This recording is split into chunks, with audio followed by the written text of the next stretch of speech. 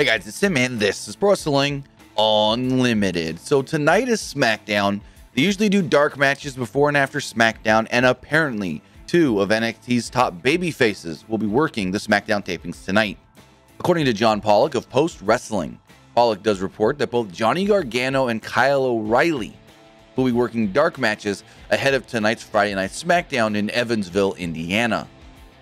Now, the interesting thing here is that both Johnny Gargano and Kyle O'Reilly's contracts, well, they're coming up next month. Both contracts are coming up, and both guys could either agree to leave or stay with the WWE. It is unclear what either man will be doing going forward, but it is interesting that WWE is giving them a look on the main roster tonight, and we'll see if this really does amount to anything.